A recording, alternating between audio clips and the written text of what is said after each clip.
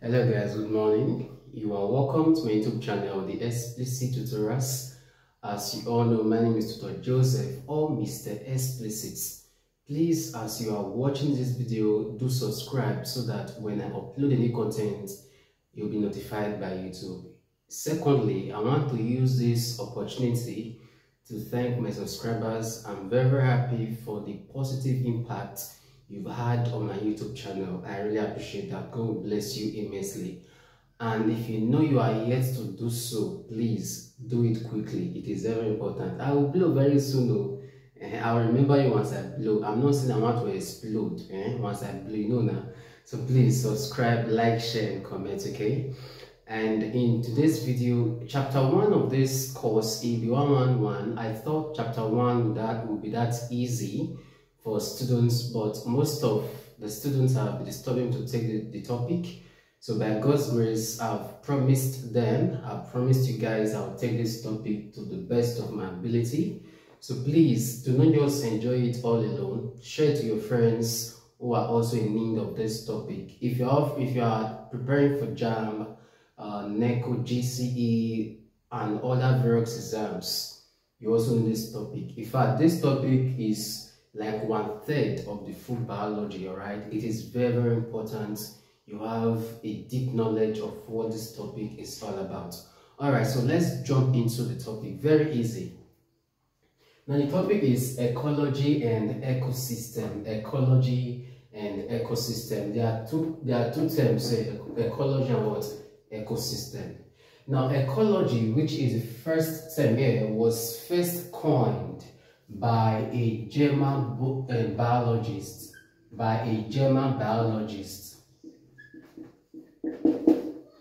The word ecology was first defined by a German biologist named Ernst Haeckel in 1866. That was in the early 19th century.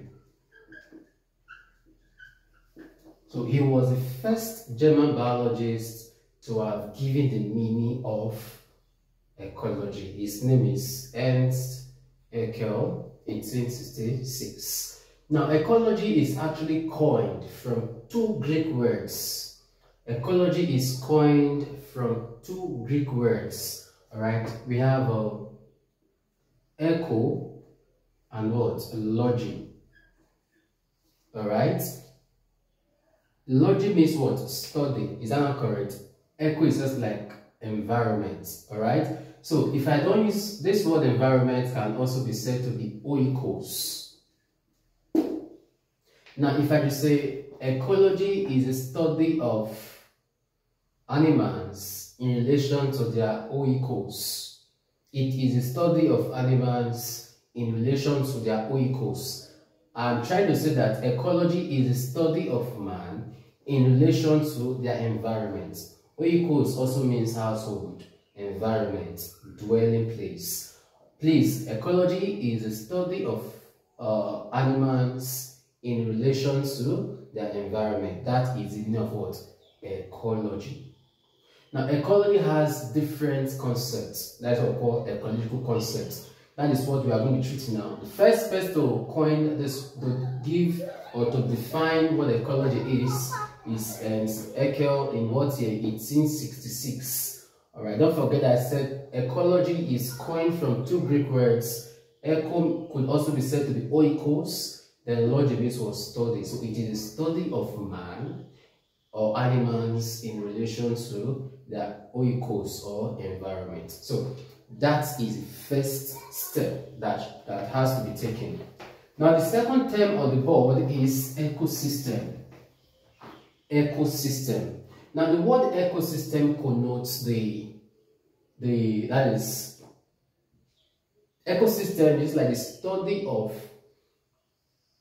living things and non-living things and their what? Interaction. Ecosystem comprises living things called biotic factors, non-living things called abiotic factors. So a branch of biology that is concerned with studying living things and how they interact with non-living things in their environment is called ecosystem. That is the knowledge of the study of ecosystem boils down to three major key points. Scientists study ecosystem based on two criteria. One is based on what? Flow of energy. Flow of what? Energy. Now, flow of energy has to do with what? Pyramid of energy. Pyramid. Pyramid of what? Energy. Pyramid of what? Energy. And two, nutrient cycling. Nutrient cycling.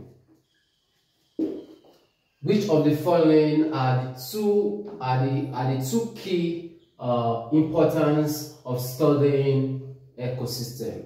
One, flow of energy called what? Pyramid of energy, and two, nutrient what? Cycling in nature. So please take note of that. It is very, very important. Now the next point is going to be based on the components of ecosystem. I told that ecosystem is made up of living and non-living factors or components. Now the living factors or the living components are called biotic components. The biotic components include the autotrophs. If I don't call them autotrophs, I'll call them producers. If I don't call them producers, I'll call them green plants. Not just plants, green plants. Now these guys, they are autotrophic in form, in the sense that they have the ability to produce their own food with the use of carbon dioxide, water, mineral nutrients, and enzymes in the presence of what? Sunlight and what? Chlorophyll. You should take note that photosynthesis occurs in the chloroplast and not in chlorophyll, because the chlorophyll is just a pigment that enhances what? Photosynthesis. So please, we have autotrophs, producers of what? Green plants. Another is heterotrophs. Heterotrophs. I open a bracket, I write consumers. Opposite of autotrophs is called what? Heterotroph. Now these are consumers, mainly animals that do not have the ability to produce their own food. They depend on the autotrophs for survival, that is for nutrients. All right. Now under these heterotrophs, you have omnivores. Okay, to be specific, all right. Parasitism,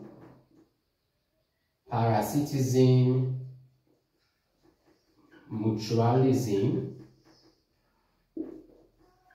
symbiosis,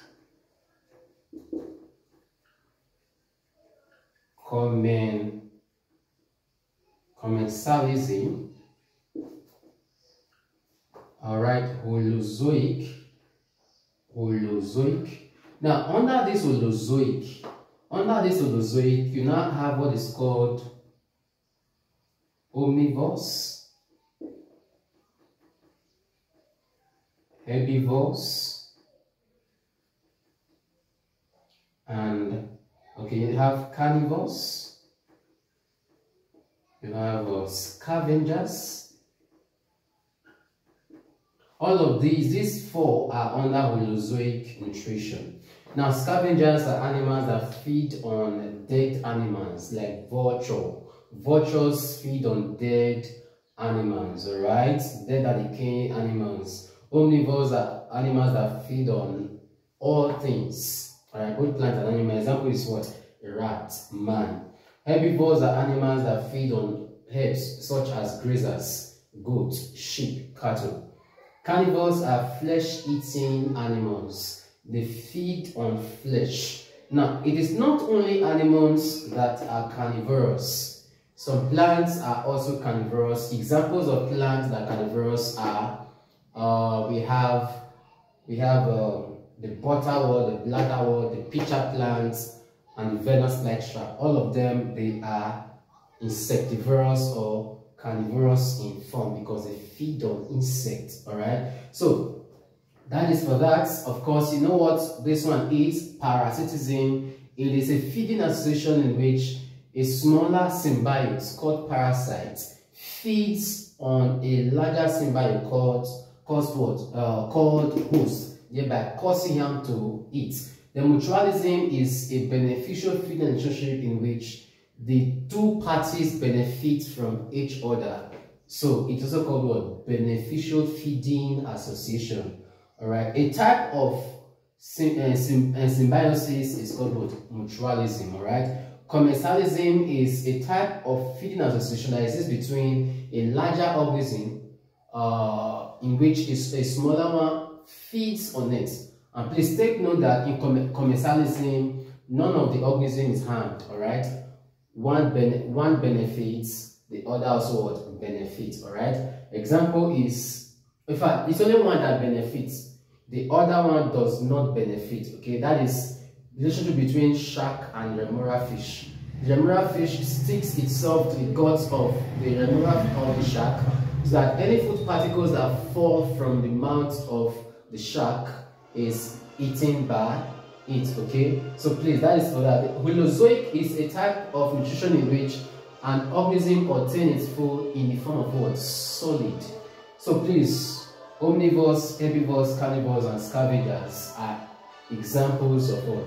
Holozoic feeders. Okay, that is for that. The third one, don't forget we are treating biotic components. The third one is decomposers. Decomposers. Please, under this heterotrophs, we also have what is called saprophytism. All right, saprophytism. All right, saprophytes. Saprophytes are the organisms, while saprophytism is what? The association. Now, what are decomposers? Decomposers are organisms that actually bring about there is a breaking down of certain organic matter. Examples of decomposers are termites, beetles, maggots, earthworms,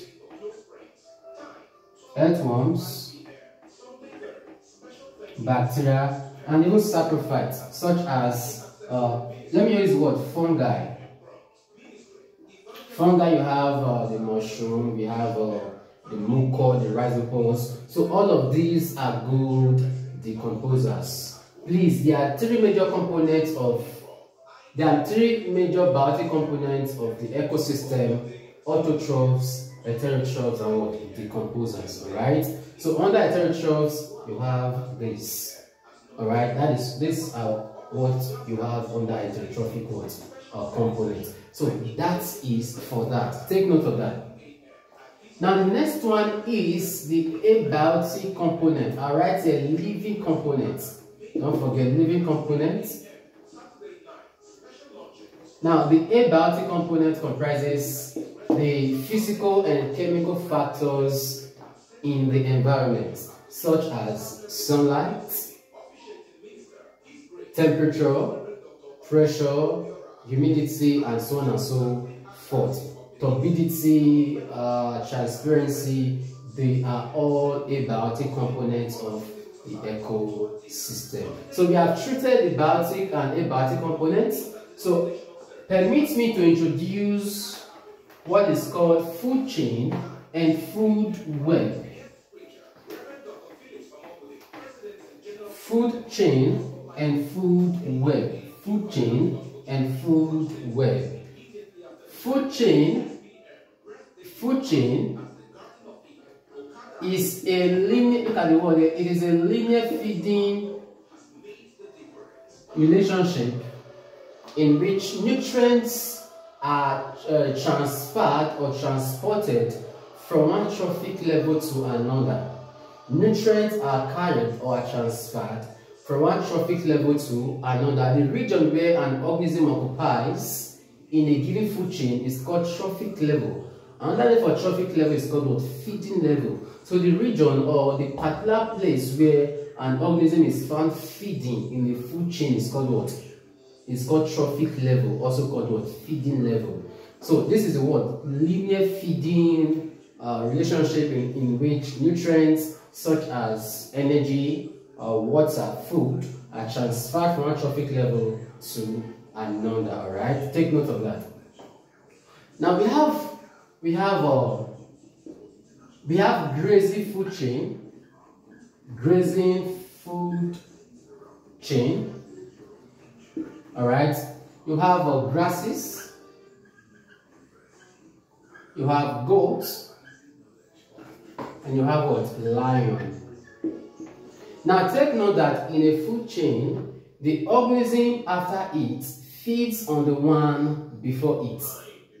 The organism after it feeds on the one before it. If I want to give you a broader linear illustration of what grazing food chain is, I will say grasses, all right, grasshoppers,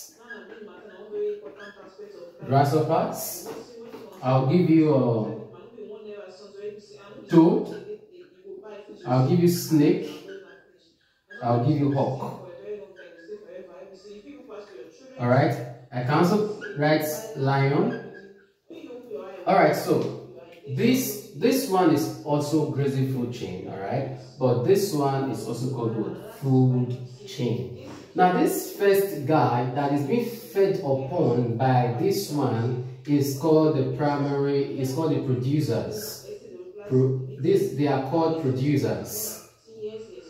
While the one that feeds directly on the producers are called primary consumers. Primary consumers, alright, primary consumers. While the one that feed directly on the primary consumers are called secondary consumers. Secondary consumers, while the one that feed on secondary consumers are called tertiary or top consumers. Top what? Consumers. And all of this, you know, they are carnivores, right? So please take note that the first trophic level comprises producer, the second trophic level primary consumer, and so on and so forth. So what I have here is what? The grazing food chain. Another one is detritivore food chain or detritus food chain. All right, these are animals that feed on that is decaying organic matter such as fallen leaves. I have here okay, fallen leaves, termites, and scaly ant eaters. So what I have here is what? Detritus food chain, and here is what? The grazing food chain. So please, that is what you have it to be very, very easy. What we just treated is what? Food chain, but clusters of food chains, you have the word food web. Clusters of food chains is called what? Food web. In other words, when two or more food chains are interconnected, are joined together, you have a complex feeding relationship called what? Food web. Alright? Food web. The word here is complex. Alright, complex. But this one is what? Linear. When two or more food chains are joined together, you call it what? Food web. And it's actually what? Complex. I can also say that food web is a network of interconnected food chain. Alright, it's a network of what? Interconnecting food chains. Alright, and please take note that nutrients definitely are transferred from one trophic level to another. Alright, so please take note that. So I would love this stuff. Please just pardon the noise coming from the background, please. So just focus. Now let me give a short illustration of how the food web looks like. I have grass. This arrow is very important. I have grasshoppers. I have toad. I have snake. I have snake.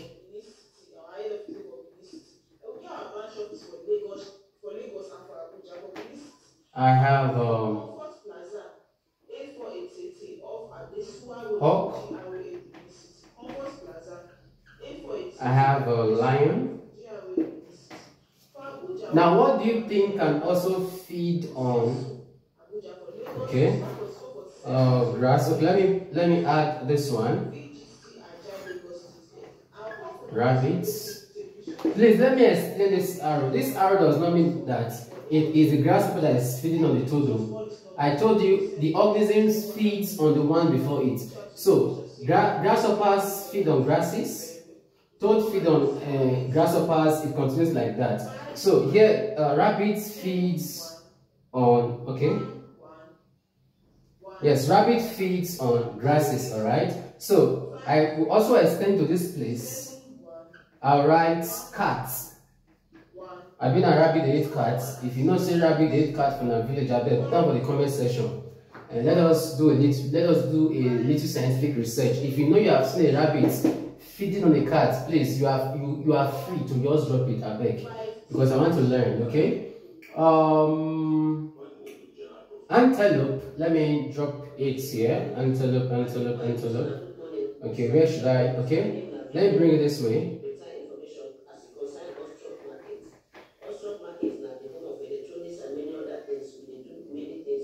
Is it like this now?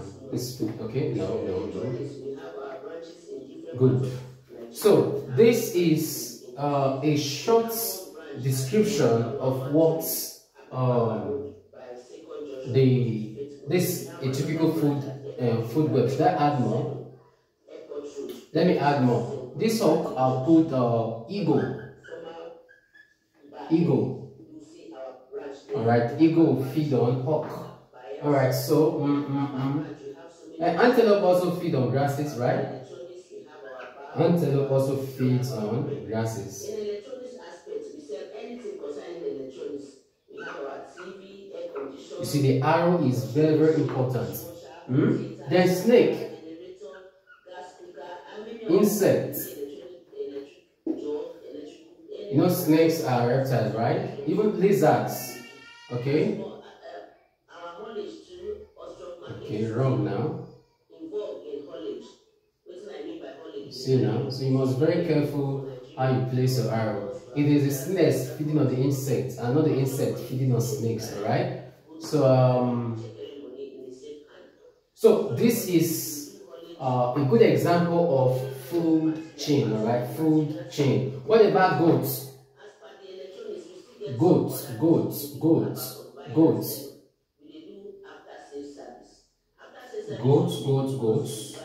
Okay.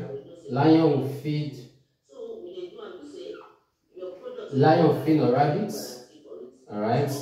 And of course, this guy, rabbit will feed on grasses. What about lion? Lion will feed on goats. I said goats. Is it like this or? So this is a typical food web. Alright, network of interconnected food chain is called what? Food web. That is for that. So we are done with it. Now, under the ecological concept,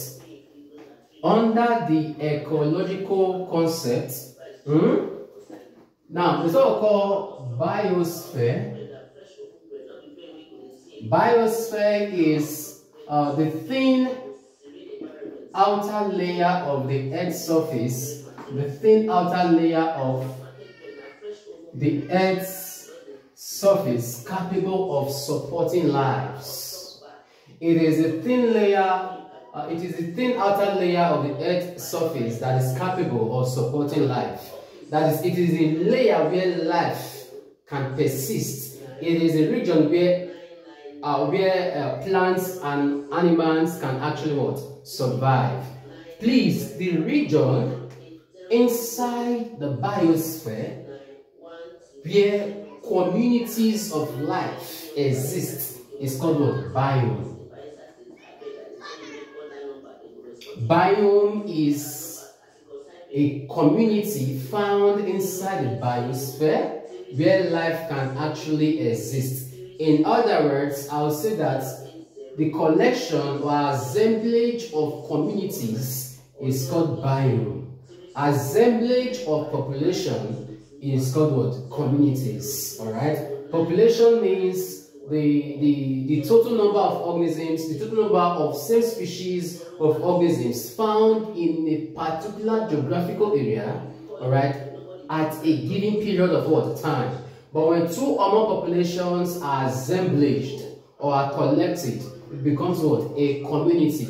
But when two or more communities are collected or assemblaged, we call that what? A biome.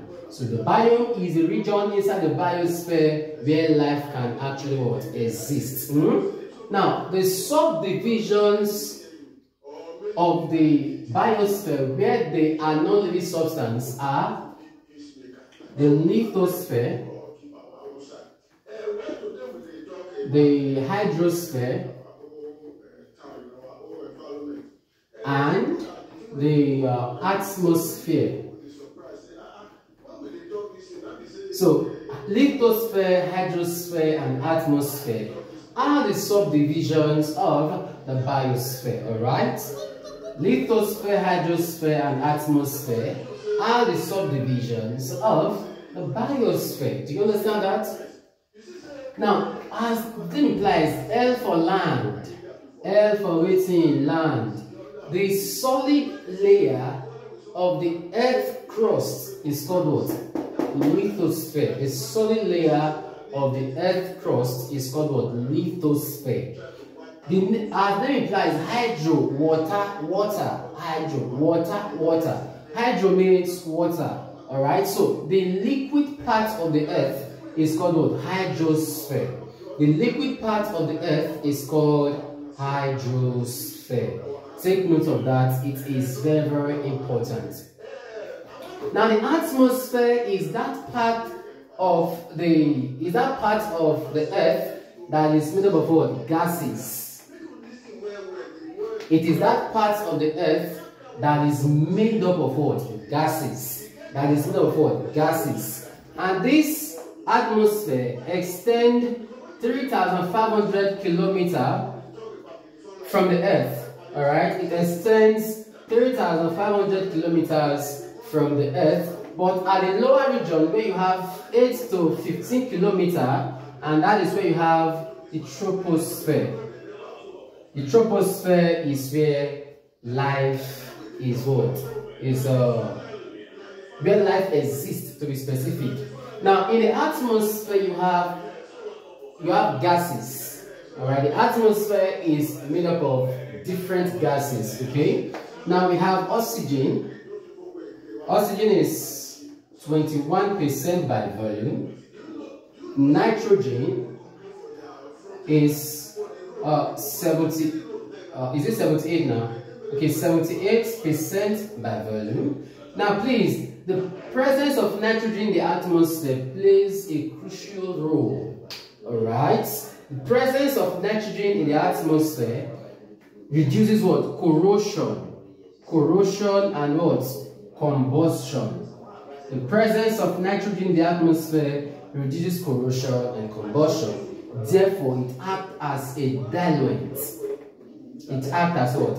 Diluent. Okay. Now, what about carbon 4 oxide? Carbon 4 oxide. All right, 0.03%. All right. You now have water vapor and rare or inert or unreactive gases or noble gases. So these are the constituents of the atmosphere. The troposphere, as said, is that region that is just is the lower region of the atmosphere where life can actually exist, and it's about 10 to 15 kilometers at the lower region of the atmosphere, which is about 3,500 kilometers. So that is all about the lithosphere, the hydrosphere, and the atmosphere. Please take note of something. I told you that the region in the biosphere where life can actually exist or where life can persist is called biome. It's called what? Biome. Is that not correct? Now, the biome found in the biosphere can actually be determined by several factors. The biome can actually be determined by several factors, and these factors are climatic factors, all right, okay, radiation, okay, solar radiation it receives, solar radiation it receives, and pattern of rainfall and temperature. So these are the three factors that can determine the biome of what? Biosphere. They'll ask you which of the following factors cannot be used to determine biome. Please, climatic factors, solar radiation, that is the amount of sunlight it receives, and pattern of rainfall and temperature affect biome. Take note of that. Apart from these factors, an environment or the biome, all right, the environments found in the biome can actually be categorized into you have shrublands, all right, deserts, you have grasslands, we have deciduous forests, and you have what? Coniferous forest.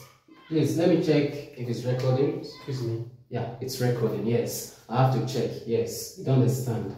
So I said there are three factors that determine biome, or factors that can be used to determine the biome. I said we have a pattern of rainfall and temperature.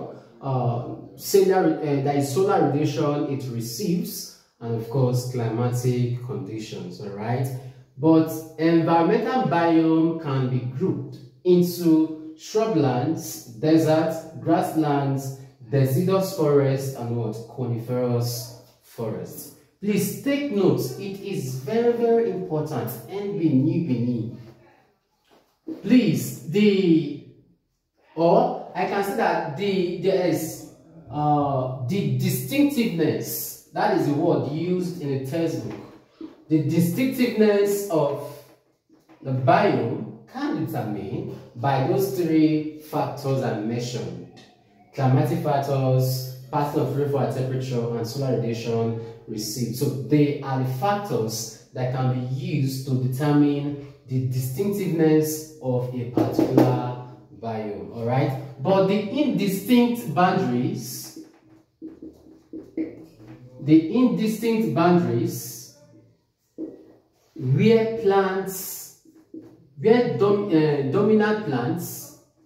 where dominant plants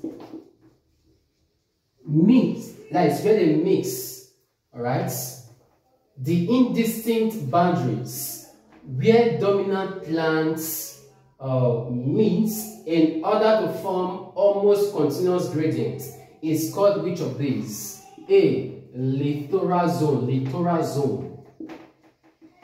B, estuary. All right. C, I'll give you, okay, holocrine. D, ecocrine, E, ecocline. So what is the answer? Confusion. you go shock. Alright, so the indistinct boundaries where dominant plants mix to form almost continuous gradients is called which of these? Is it littoral? Is it estuary? Is it holocrine? Ecocrine or ecocline? Please, the answer is. So what do you think the answer is? Or should I leave it so you drop it on the comment section? So please, that boundaries where dominant plants meet or mix is called what? Ecocrine. Look at option D and E. Take notes. If you should pick this, it can lead to nightmares. Pick this, it will lead to flawless success. So please, it is what? Ecocline. Very, very important. So shall we continue?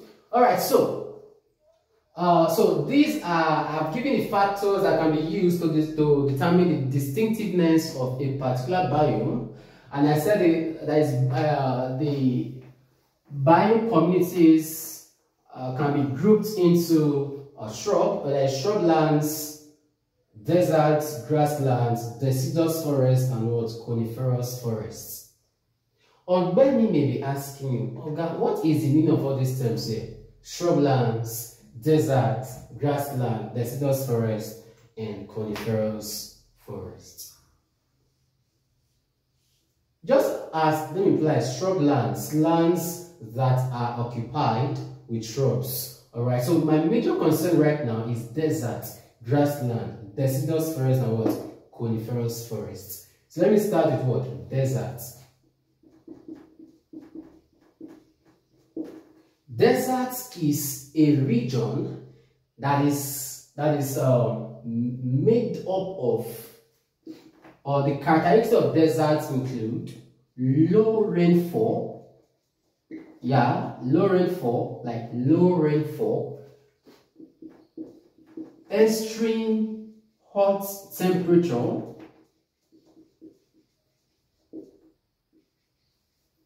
alright, an environment that is extremely hot is called what? A desert. Alright, the rainfall in desert is about 25 centimeter. Alright, 25 centimeter. Alright, take note of that. That's per year. That's yearly. Now, please let me say something here. Yes, the desert has a very high hot temperature. Please take note that during the day, the temperature is very high, leading to what? Low humidity. During the day, the temperature is which means during the day, there is high temperature and low humidity. But at night, there's what? Low temperature and high humidity, which means that at night, it will be very, very cold. Alright, so despite the fact that there is low rainfall in this region, there are certain plants that can actually survive in this region. All right, these plants, some are called drought resistant seed. Drought resistant what? Seed. All right. Now, some plants, there's what called desert honey. Thorny. Desert thorny plants. Why are they called desert thorny plants? This plant, they have thorns. Now the thorns presence help them to reduce water through transpiration and evaporation. Which means that in desert there's high evaporation because there's high temperature. Low rainfall, extreme hot temperature. All right, high humidity at night and low temperature at night. There's high evaporation. That is the reason these plants have to possess thorns is to regulate or control the amount of water that is being lost through transpiration, that is gas, and through liquid called guttation. All right, so please take note of that. When a plant loses water in the form of gas, you call it what? Transpiration, and it's measured using an instrument called what? Photometer. But if a plant loses water in the form of liquid, it is called what? Guttation. But when the plant loses water in the form of liquid and gas is called what? Evapotranspiration. Evapotranspiration. So these are plants that can actually survive in this type of environment. Please, another name for this environment is called arid environment or arid regions. Arid regions. These regions are very, very hot. Arid regions. Desert or arid regions. Okay. Now there are also plants, also that there are some animals that can actually survive properly in this region. Please, cactus. Cactus is another plant that can survive in this environment. Okay. Then even plants that have long taproot system, trees that have long taproot system can actually survive in this hot region, because their taproot goes down into the soil, trap water and take it upward the plant. Take note of that. So what are some examples of animals that can survive in this kind of hot environment? What are these animals? Please, animals include jackrabbits. Jackrabbits can survive in this region. Alright. Kangaroo. Kangaroo can survive in this region. Rats can survive in this region. Alright. Underground squirrel. Underground squirrels can survive in this region as well. All right. We now have some birds. Some birds can also survive in this region. These birds are vultures. Vultures. Cati wren. All right. Turkeys. All of these can survive in deserts. Alright, you now also have large numbers of reptiles. Large numbers of reptiles like lizards and snakes. They can actually survive in this region. You now have a few species of frogs and what? Toads. Frogs and toads are collectively called what? Amphibians. Amphibians. Because they can live in water and moist land. I did not say, I said moist land, okay? The large variety of insects can actually survive in this region, as well as arachnids. Arachnids, large variety of insects and arachnids can survive in this region, okay? Another bird that can also survive in this region is what is called the burrowing bird. The burrowing birds, all right? Burrowing birds. So that is all about desert. I believe it's clear enough. Arid region, high temperature, low rainfall. At night, the temperature is actually low, leading to what? High humidity. But during the day, there's low humidity and high temperature. There's high evaporation and what? Transpiration. So I've given us plants and animals that can actually survive in this type of region. Please, the plants that are found adapting in this hot environment, they have reduced leaves. They have reduced leaves. All boil down to regulating the loss of what? Of water. Please take note of that. The next one is grasslands. Grasslands. As the name implies, grasslands. What does that tell you? It is a region that is made up of what? Grasses. there are no trees, grasses all through. Now grasslands are divided into two. It's what we call tropical grassland. Tropical grassland. This tropical grassland is also called savanna. Alright, savanna is another name for tropical grassland. And you have number 2 called temperate grassland. Temperate grassland land. So these are the two divisions of grasslands. Tropical grassland, otherwise called savanna, then temperate grassland.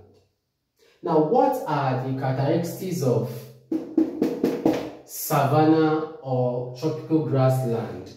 And these guys, they have scattered trees. They have scattered trees, and this savanna covers half of Africa, half regions in Africa, all right? So which means that it occupies a very large area in Africa. That is the region of Africa where this savanna, or where the savanna occupies the most, is the Central Africa. Central Africa, all right? Central Africa, Australia, India, South America.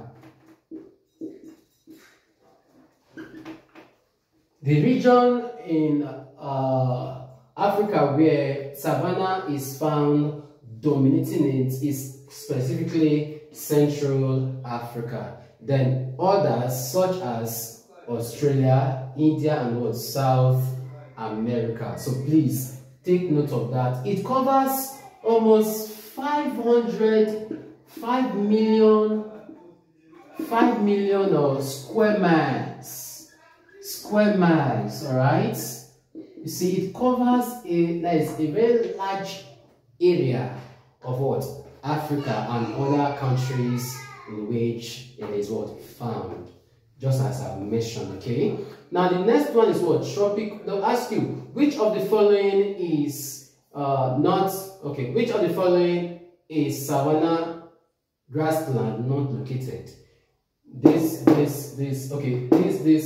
are there. So please take note of that. Now the temperate grassland is made up of grasses, all right, or what? Vegetations. Grasses or what? Vegetations, okay? Grasses or vegetations. There are no trees and there are no shrubs. So which means that shrubs and trees are absent in temperate grasslands. Which of the following regions is made up of individual scattered trees? It is called what? Tropical grassland. I believe it is clear enough. So the next one is deciduous forest. Deciduous forest. Now, please, the characteristics of this forest are: one, now the trees found in this forest, they have broad leaves. They have broad leaves. They have broad leaves, and they have the ability to shed their leaves. They shed their leaves, or shed leaves, or their leaves, yes, in winter. That is harmattan. During harmattan, they shed their leaves. So please, deciduous rainforest, or deciduous forest, is characterized by broad leaves and the ability to shed their leaves. Okay, so please take note of that. What are some examples of trees found here? They are the oak and beech. Oak and beech are examples of trees that can actually shed their leaves, and they also have what? Broad leaves. I believe it's clear enough. Now the next one is what? Coniferous forest.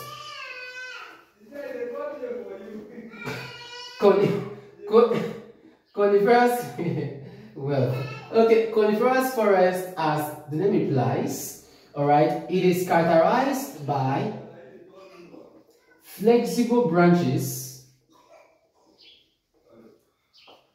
The branches are what? Flexible, and these trees, they can withstand freezing.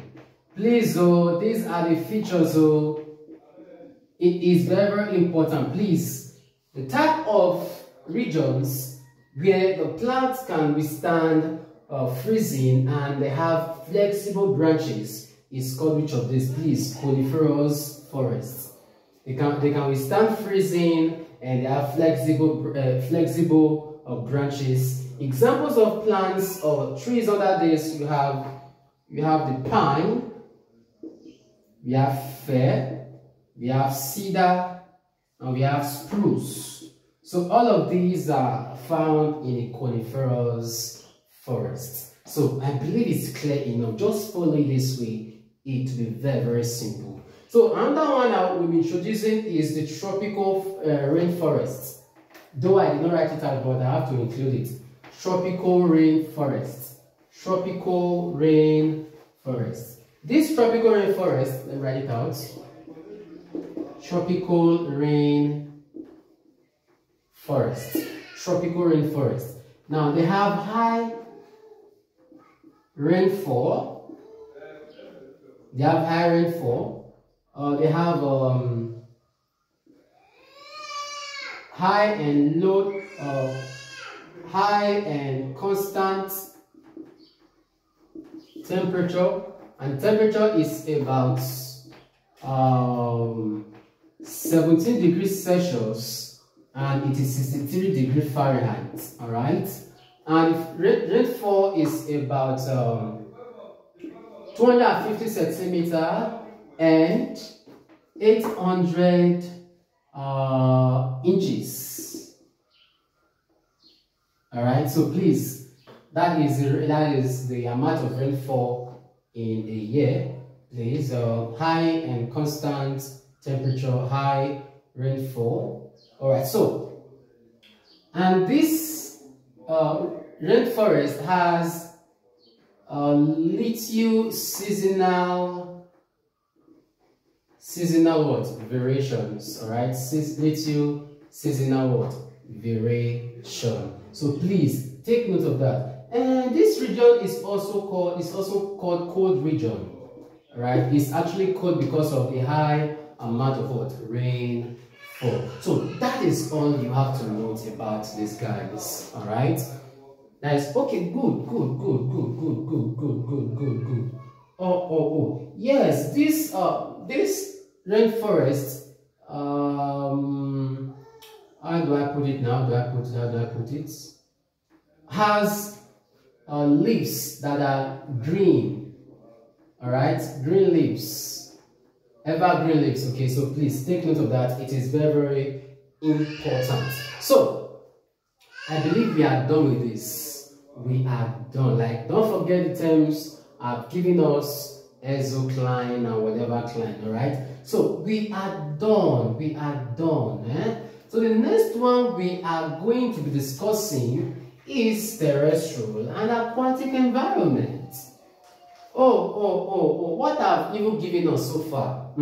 All those tropical rainforests, deciduous, desert, grassland, or whatever, they are under terrestrial environments. I would have written it before listing them out. They are under terrestrial environment.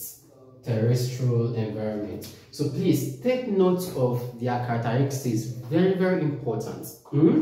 Now the next one is what? Aquatic environment.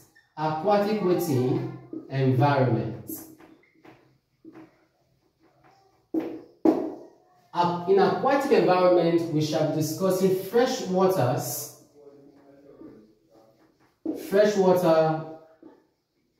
oceans. Freshwater, examples of freshwater are ponds, lakes, rivers,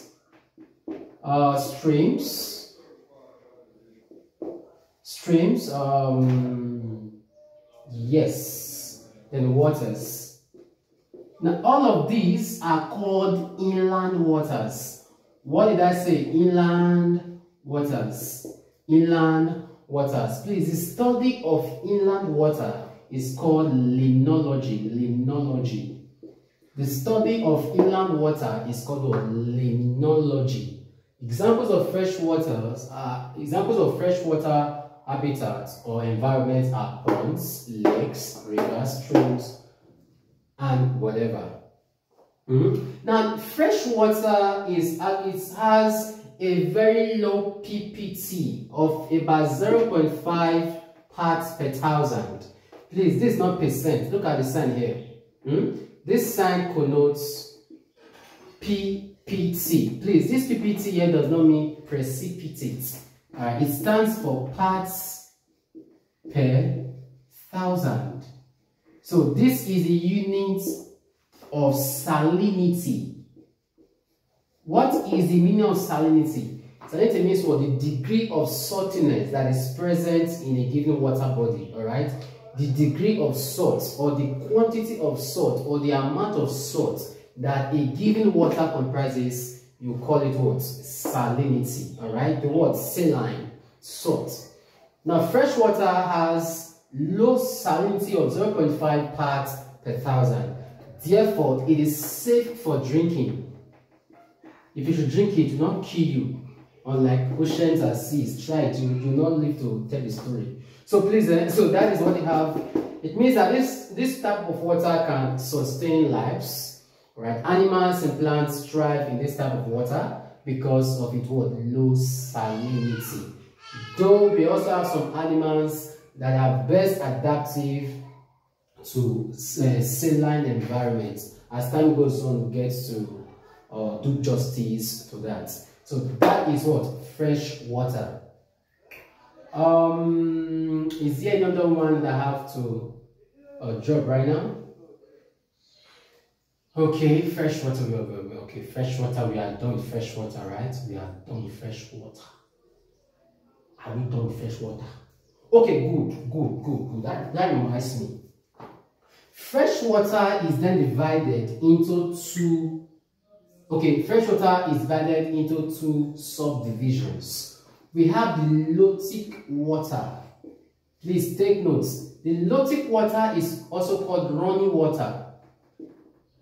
Running water, not me say the girl let it run. No, not say they run. It's not going anywhere. I will explain. Because once you use this word now, running water, you say, hey, water the girl let go.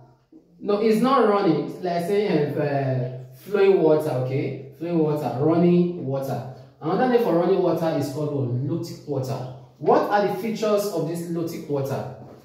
They have the water flows at high velocity, and there's what? High oxygen, high dissolved oxygen, all right? High dissolved oxygen. So it means that animals can actually thrive in this region. Then you now have the lethic water. Lethic water is also called what? Static water. It is just found, it is not running, it's just there. All right. Now the opposite of lotic water is called lethic water. So if lotic water has high velocity, it means that lethic water has what? Low velocity.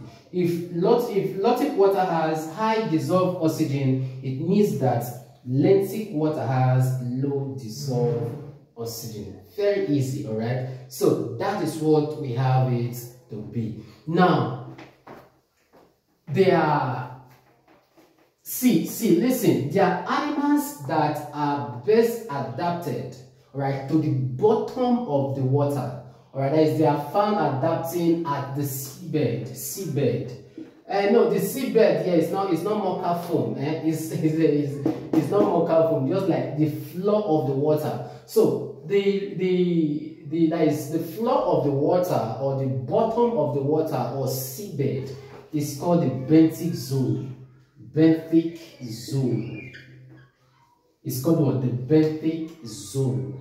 Now this benthic zone is actually called what? Seabed of the or the bottom of the water, or the floor of what? The water. Good. Animals that are found. I can also say that benthic zone means substratum of the water. All right. Animals found in this benthic zone are called waiting benthos. Animals found in this zone are called what? Benthos. There are several divisions or classification of benthos. Of course, you don't need it. Let me just give it. We have the myobenthos, we have the microbenthos, and we have the macrobenthos. You don't need these ones. Okay? Just take note that animals that are found at the bottom of the water, all right, are called what? Benthos. Examples, of course, are snails, mussels, and even polyps of cnidarians. Okay, then you have some insects and larvae. All right. Of course. Okay, I've written snail. All right. Crustaceans. All of these can be classified as what? Benthos. Even annelids. You know, annelids are called what? Segmented worms. They are all benthos because they are found at the bottom of the water. All right. So, what about organisms that are called active swimmers? Organisms that are called active swimmers, in the sense that they are not affected by the water current. They have the ability, all right, to stabilize themselves in the water or on the water. These active swimmers are called nectine. Active swimmers, they are called what? Nectine. Please, you don't add s, plural or singular. You don't say nectines. All right, you not say there are over millions of nectines in the water body. No, please, it's wrong. Nectine singular, nectine plural. All right, active swimmers are called nectine. All right, such as fishes. All right, you now also have there is weak swimmers. That is plants that float. They float, and there are some animals that are weak swimmers. All of these are called plankton. All right, weak plants and animals swimming, all right, are called what? Plankton, not planktons, irrespective of whether it's plural or singular, as I've explained. Active swimmers are nectine. Weak swimmers are called plankton. Now, what's called zooplankton, all right? Animal like plankton, they fight to plant, all right? So, that is for that concerning fresh water. The next one is ocean. Ocean. How would you describe the ocean? How would you describe the ocean? Oh, please. The ocean. Okay. Let me write it out. Ocean. Ocean covers a very large area of the earth crust. A very large area of about 71%. And the ocean has about 200,000 species. All right, 200,000 species of unicellular organisms,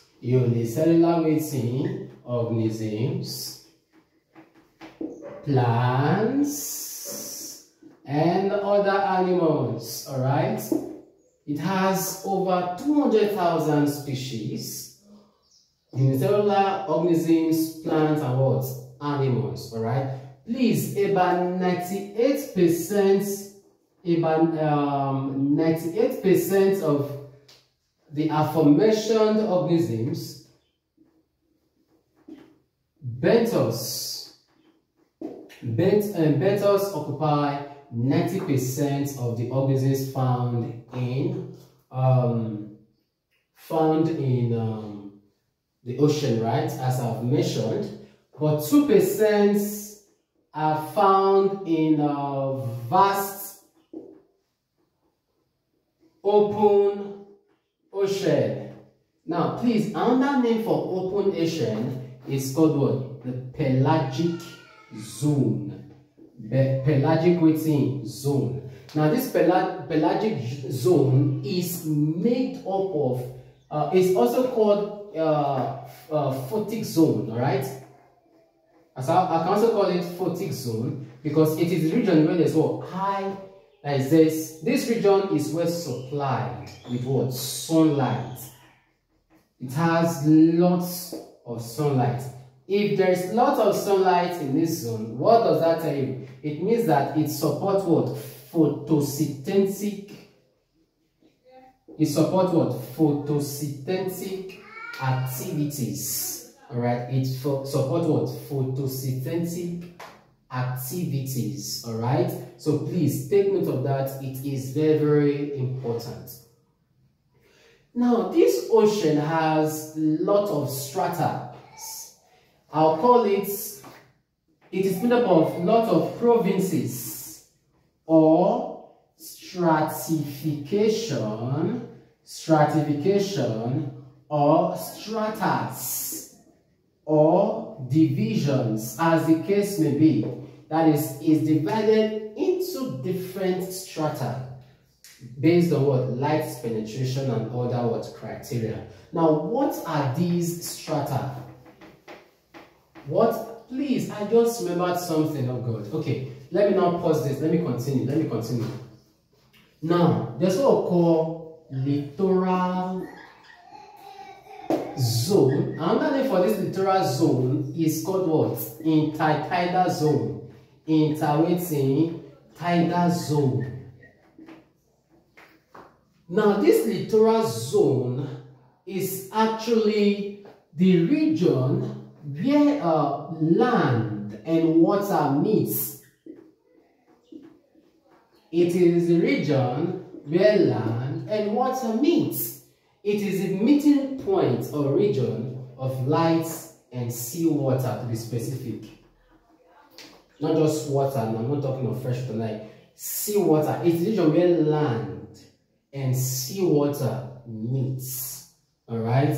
Now, this region is actually said to be the richest and harshest.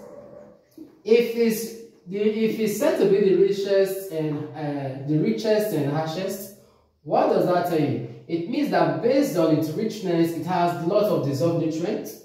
Then based on its harsh nature, it means that there are other factors that affect it negatively. Alright, so it means that the animals found in this region are affected by its harshness. Alright, what are these harsh factors that affect the organisms in this littoral or intertidal zone? Alright, they are fluctuations, pounding,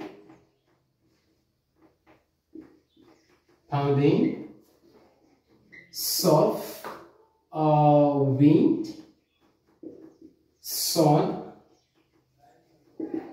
hot temperature. Please let me use a better language for this littoral zone.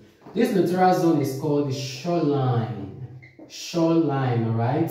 It is a shoreline. It's just the edge. Is the edge, shoreline, all right? The bank. Let me use that word. The bank of the water. All right, the bank of what? The water. The mid-region of land and sea water is called what? Littoral zone, and it's called what? The shoreline. All right. So this region supports. It has nutrient, of course. I say it is the richest. It has nutrients. It supports. It supports photosynthetic activities, because it has what? Sunlight present in it. All right, it has sunlight present in it, and examples of animals that can actually that can actually survive this area are the barnacles, the crustaceans, the snails, mussels, and whatever. All of them are found in this region. Now, below the littoral zone, all right, below this littoral zone is called another zone, and this zone is called what? Subtidal zone. Subtidal zone. All right, subtidal zone. Now, this word subtidal, what does that tell you? Sub, it is under the word intertidal zone. Sub means under, so it is under what? Intertidal zone. All right. It also has nutrients. All right, and it supports the activities of what? Photosynthetic what? Organisms. All right. So, which one again? Okay, we now have the neretic. We have the neretic or shallow water zone. Neretic or shallow water zone. Now, this neretic zone has a lot of nutrients. Of course, they all have nutrients in them, and they have different organisms surviving in there, right? It is very, very important. Please note, the semi-enclosed zone or transitional zone, the semi-enclosed transitional zone, all right, where fresh water flows into seawater is called estuary. The semi-enclosed transitional zone, fresh water flows into seawater, is called what? Estuary. Please, it is very, very important. The meeting point of the region where land and seawater meet, littoral zone. The region where fresh water flows into seawater is called what? Estuary. Another name for this estuary is called what? Brackish water. Brackish what? Water. Alright, please take note of that. Another region of this zone is called the pelagic zone. Now, this pelagic zone I've told us is also called what? Open ocean. Please, open ocean. Now, this pelagic zone, there's a word that I love about this zone. It is called zone that is impoverished biologically. That is impoverished, rather. Impoverished biologically.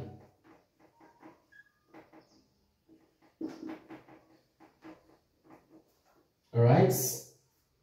The pelagic, also called open ocean, alright, is said to be impoverished biologically. What is the meaning of this word? It means that it has a reduced amount of nutrients. It has a reduced amount of what? Nutrients. In the sense that when an animal dies in this zone, what happens? It watches from the photic zone. It watches from the photic zone to the partial zone. Alright? Photic zone is the region where there is high, that is well illuminated with light. So it's also called what? Zone of illumination. It is well illuminated with light. So it means that green plants can actually thrive properly on that zone. So please, it is impoverished biologically because when an animal dies, it leaves the photic aquatic zone, the nutrient is carried down to the baptismal zone. Please, in the baptismal zone, they are immobilized. Immobilized. In the baptismal zone, the nutrients get settled.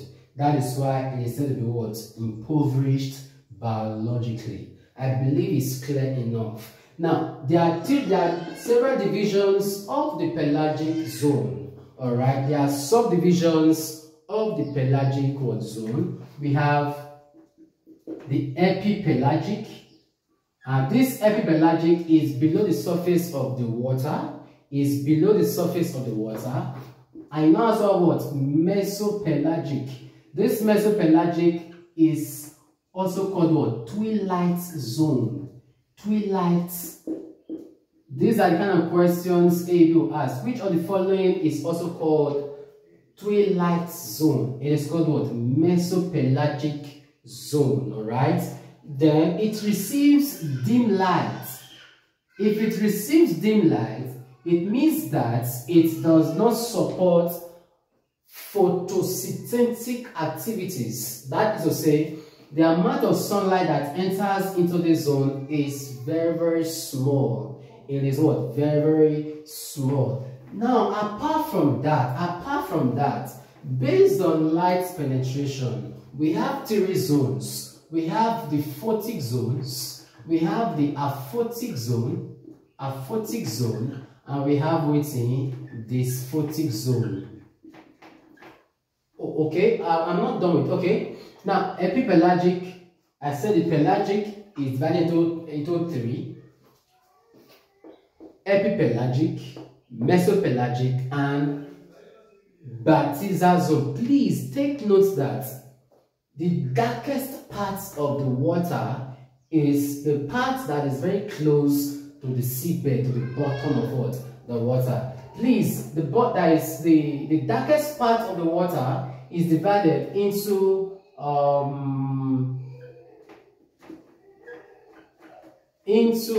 baptismal zone, abyssal zone, and is it hollow? Okay, hollow zone, something like that. All right. So these are the three zones that the pelagic zone is made up of. All right. Hadopelagic. Good. Hadopelagic. Hadopelagic. All right. So please, which of the following is not among the darkest parts of the sea? If they should include epipelagic, that becomes the answer. If they should include any of this, that becomes the answer. Please, the photic zone is a region I've explained where there's what? Light illumination. Large quantity of light is found in this zone, so it means that plants can actually photosynthesize.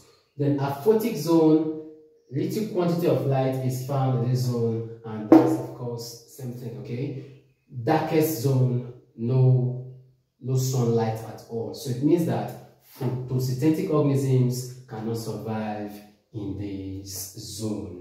Okay, that is for that, which I think good. Before I rub off the board, or before I call it a day, I would have given us a term. It just occurred to me right now, and that term is called tundra. Tundra is a term that is used to connote or denote extreme cold environments. Extreme cold waiting environments, such as the Arctic regions. Now, these regions are extremely waiting cold. They are extremely cold. Owing to the fact that this region is quite cold and the environment tends to be frozen, it means that plants found in this environment, they are short-lived. About 60 days. They can only survive within 60 days. However, there are some plants that can actually survive in this zone. you have what is called woody dwarf plants, all right, sedges, certain grasses, and lichens. Now these guys, they can survive properly in the tundra.